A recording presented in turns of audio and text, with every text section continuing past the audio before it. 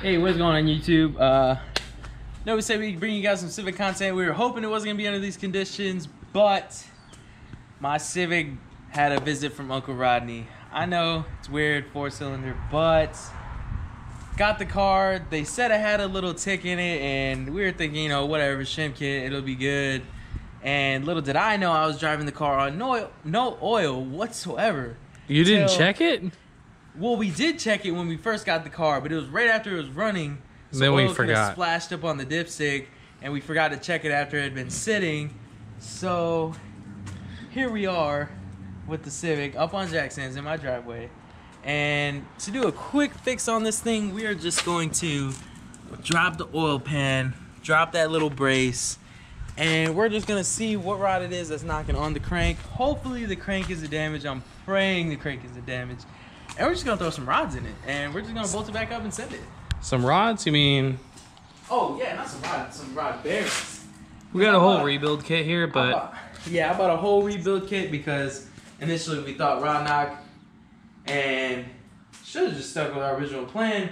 But when I was tearing the top end apart, we had noticed on these little retainers up top above the cam that one of these were snapped.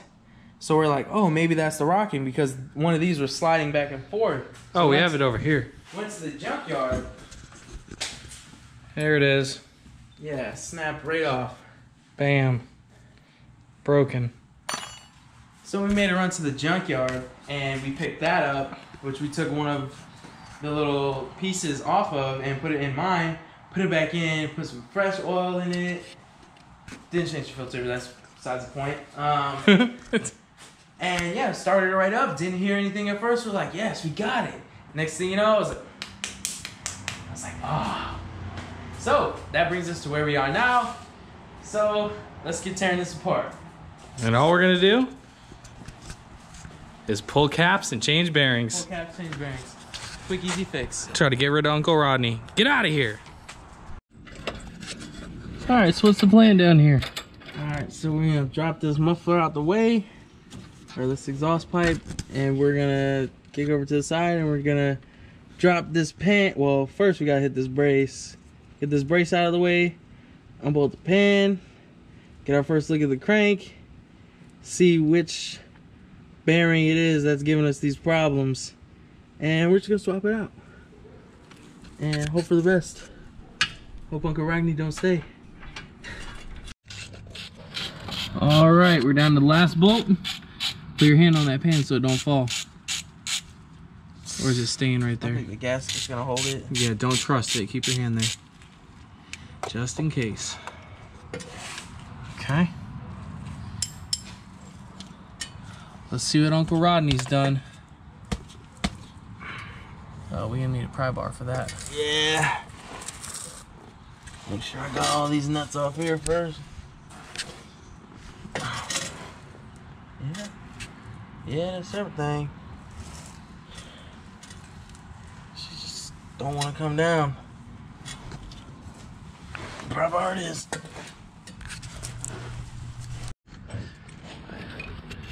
All right. Where do I want to come at this from? Let's try to find an edge. Don't you love working on your own? Oh yeah, dude, it's so cool. So comfortable, right? Yeah.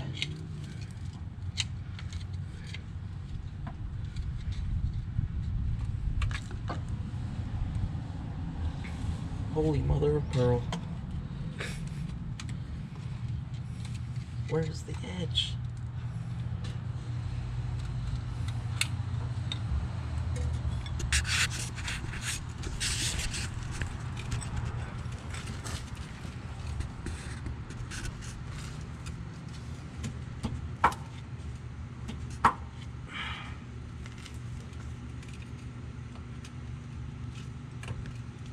Well, not there, I tell you. All right, it is coming down.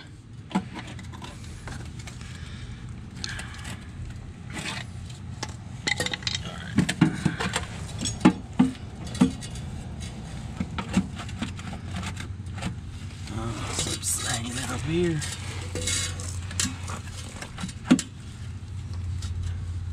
So pull back on it.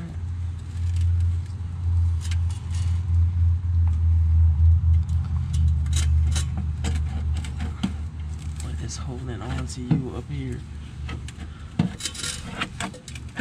Oof. There we go. Coming your way.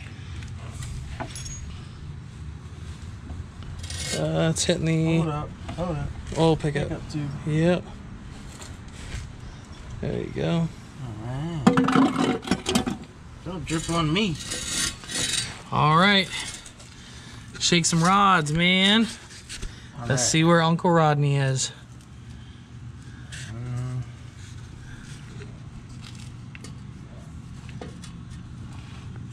Is it this one? No.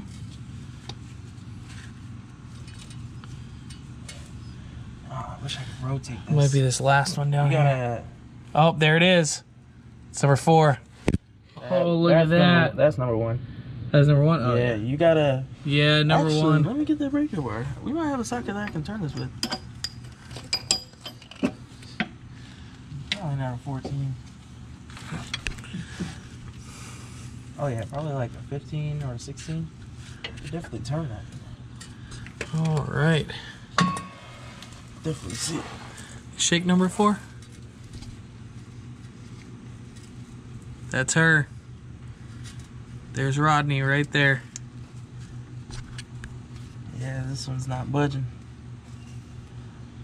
Those ones are up top. Yep. All right, I'll be right back and go get a 15 or a 16. All right, what'd you say? Look at all these metal chips down in the oil down here, and then all right here. Check this out. What's that right there in the bottom? Look at that. What's in that valley? What's that? That's a piece of the gasket. Oh, okay. But check out all that oil and the metal that's mixed in all up in here as well. All that metal. That's what was giving us our knock. All that metal shavings down in there. So this pan's definitely gonna have to get cleaned out. You just want to replace all the rod bearings then? Yeah, we'll probably have to go around and do that. I'm gonna change gloves though, and get a little stretch in while we get this bolt or this socket for this crank so we can rotate it and get a better look. We are back, and we have some lovely carnage, don't we, Cam? Oh my God, yes. We have all of these bits of metal that were inside the pickup tube. And here's what's left of the bearings for the rod on number 1, right? Yep. Yep, that's what's left number 1. Paper thin. Show them the mains. There you go, Cam. Go ahead and take over the camera. All right. So what we have here is a pitted crankshaft for the number 1 cylinder that my Uncle Rodney came and destroyed. So I will be on the hunt for a new motor for this car pretty soon. Hopefully, I want to get the Miata done. Hopefully this thing will last me until the Miata's done. But if it doesn't... We're going to sloppy send it? Yeah, I guess. But I definitely just got some oil on the screen, so I'm going to hand you back to Todd, and he'll clean that off and then talk to you. I don't have anything to talk about. We're just going to get to work. All right. Alright guys, so we just got everything pulled out. As he said, everything is thrashed as far as cylinder 1. And pretty much all these mains on the bottom were pretty much walked through as well. So just to get this thing back on the road to avoid tearing the motor apart even more, because it's going to need a new motor, we're just going to replace these bottoms on the mains and just replace the cylinder 1 top and bottom rod bearing. So we're going to get that started for you.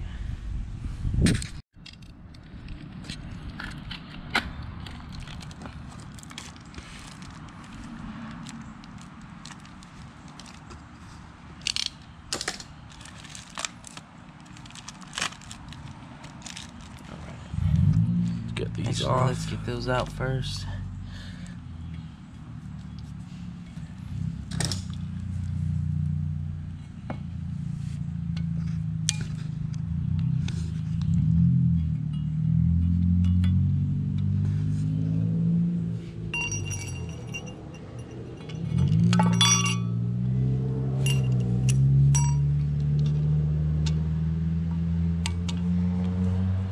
copper on that one.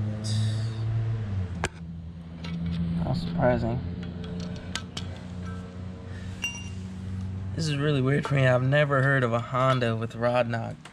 And it just had to be me that had it. All Hondas get rod knock.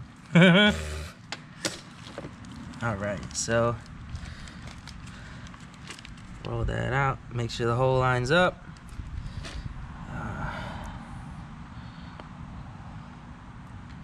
So it looks like this one will fall in.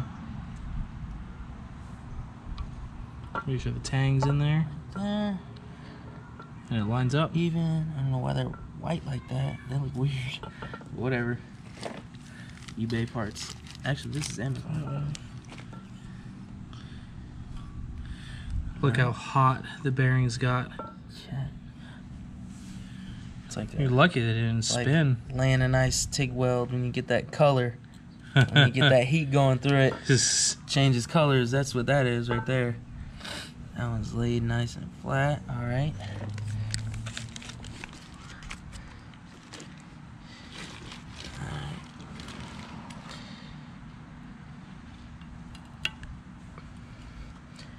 Boop.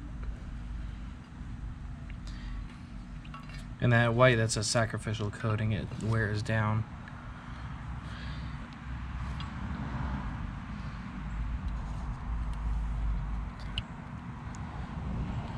Always want to line up that tang in there. Oh yeah. So you spin the bearing real quick if you don't. And make sure all the holes are lined up. Quick deburr, make sure Doesn't nothing's matter underneath how this. much you wipe it, Cam, that's not going away. No, I'm just trying to make sure there's nothing underneath it, the bearing, when we put it in, like any debris or anything. Oh, you need to go get the Assembly lube. Yep. Off he goes while he's doing that. Oh, Each other sandwiches. those pieces that were in the pickup tube. All right. Hey. The good.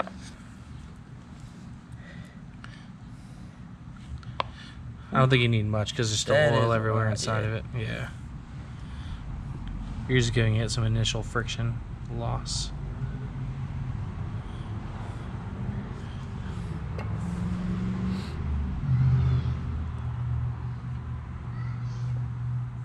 Okay, that's a scratcher. I thought it was a piece of hair or something.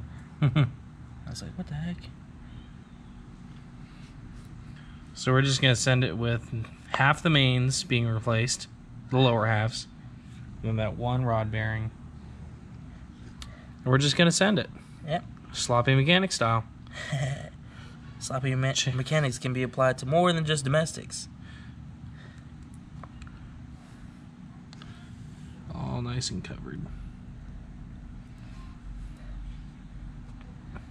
Changed the oil filter in 50 miles or so.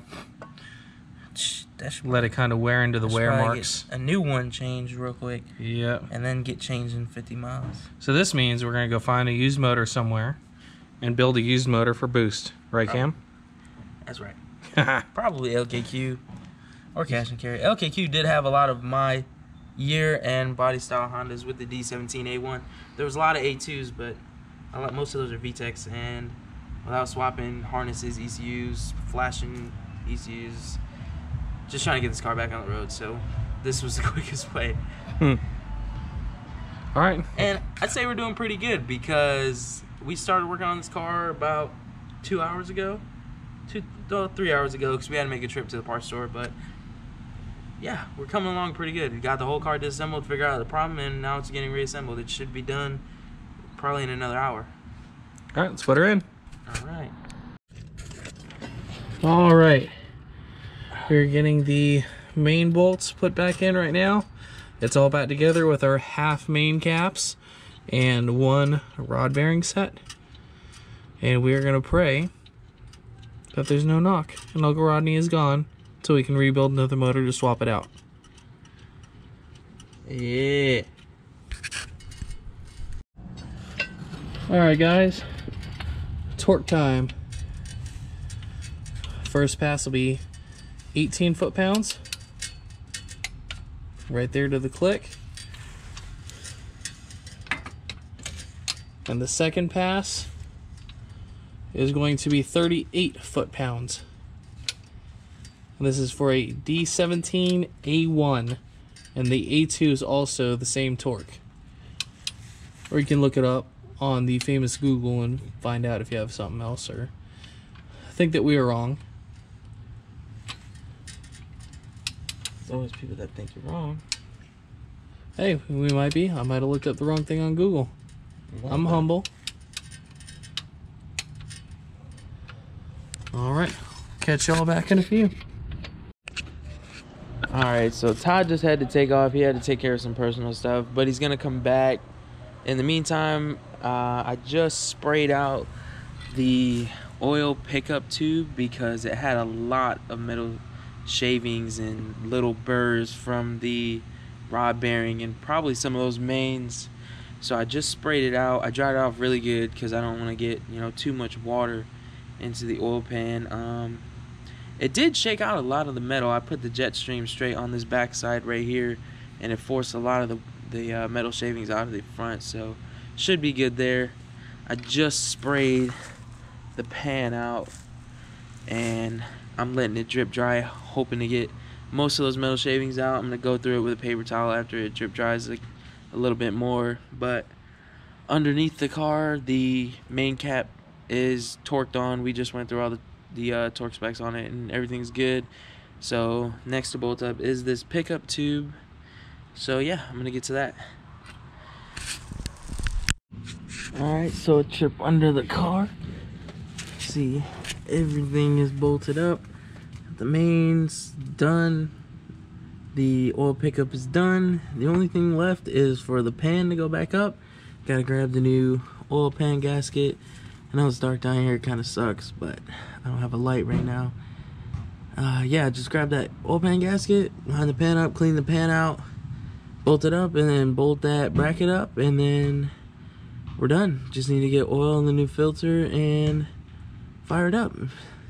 Here if Uncle Rodney's still here. Alright, let's get to it. Good morning, baby. Or some sort of interference from the Alright. She appeared to be in some kind of trance. Yeah, whatever. Alright, back in the garage. So, we ran into a problem last night where we couldn't get it done. But, so whoever installed this oil pan gasket last, they used like way too much RTV and it left us with all this little debris off the gasket, which came apart in pieces, like all these pieces. So I have to get all this gunk off of here so the new gasket will lay down and make a good seal with this pan. And yeah, I'm gonna get to that, and when it's all off, put the new gasket on and put the pan on. Alright, so I just finished laying this new gasket down. Got it RTV'd where it needs to be. Just have these screws in place to hold it while the RTV set in. And about to take these out because it should be dry enough and bolt this oil pan on. So let's get to it. Alright, so oil pan's back on, brace is back on. Now we just need to get some oil and a filter. And then we're also gonna break into that old filter, show you guys the mayhem in there. But yeah, so you guys can see it. Everything's back on, bolted up. That exhaust is probably gonna smoke like crazy because it's got oil all over it. But yeah, I'm gonna run to the store real quick, grab some oil and a filter. And then when we get back, we're gonna break into that old filter, put the new filter on, and then try and start up the car, see what we hear. Alright, she's got oil. Another problem I wanted to tackle before we get into starting it was this power steering pump. I already disconnected that line, so it hasn't been like that. But that power steering pump is bad. Every time I turn on the car, I just hear a loud whine. It's super annoying. So I picked up another one, and we're just going to change that out real quick. What's going on, guys? I made it. I got off work. Hey, Cam. Are we on the last two bolts before we start it up? We are. Oh yeah, exhaust going on. Thanks for waiting for me. I appreciate it. Ooh, somebody's been doing some cleaning. Haha. I hope she don't knock. I told her if I cleaned her, she better not knock, so she agreed. Rice Motor Company. Huh. I wonder if it's still in business. She better be selling all these rice box.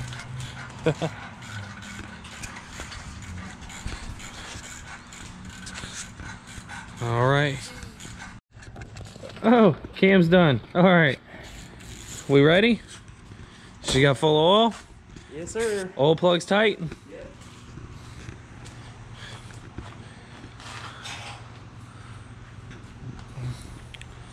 Oh. We shall see. Are you nervous? Kind of. Let me look at this dipstick real quick.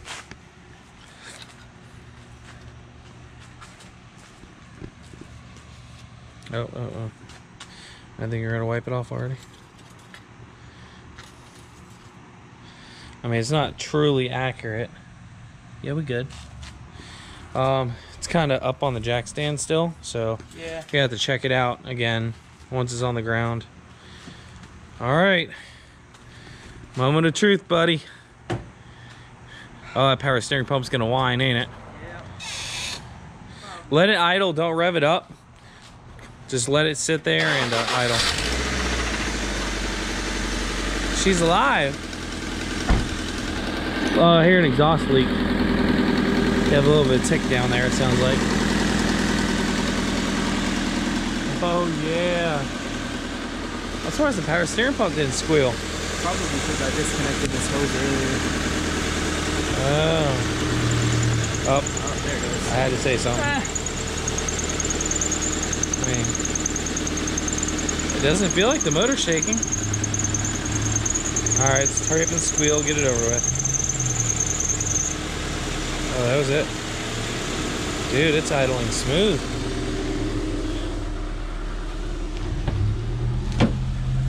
The lights on? Oh yeah. She's smooth.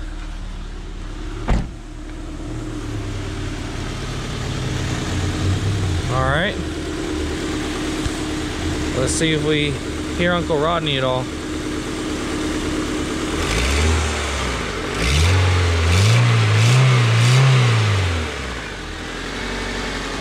We did it! Yeah, the exhaust leaks gotta get fixed though. Yeah! I don't know how long she's gonna last. There we go. Half main bearings and one rod bearing cap. You back on the road, buddy? Alright. Alright. Alright, guys. Now we can get back to business because he's back on the road. I can get my truck back. And back on this bad boy. And somebody put the bad juju on top of it with some milk. Oh, Yeah. I almost cursed. Yep, some bad rings. Getting all this sheathings on here on that brand new oil pan. Some of y'all probably saw it in another video already. There you go. It's the Miata pan. It's got bottom end.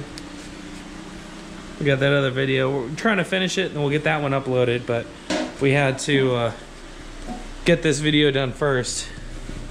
Look at all the metal shavings. Yeah, that's bad. Yeah, we had to get him back on the road. So, you back on the road, man. Back on the road. All right, back to projects. Say bye, Cam. Bye, YouTube. Bye.